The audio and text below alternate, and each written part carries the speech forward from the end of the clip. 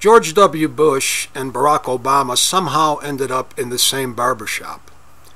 As they sat there, each being shaved by a different barber, not a word was spoken, not even by the barbers, for fear that it would turn into politics.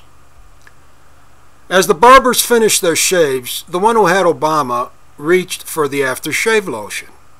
Obama was quick to stop him, saying, "No thanks. My wife Michelle will smell that on me and think I was in a whorehouse." The second barber turned to Bush and said, "How about you, Mr. President?" And Bush replied, "Go ahead. My wife doesn't know what the inside of a whorehouse smells like."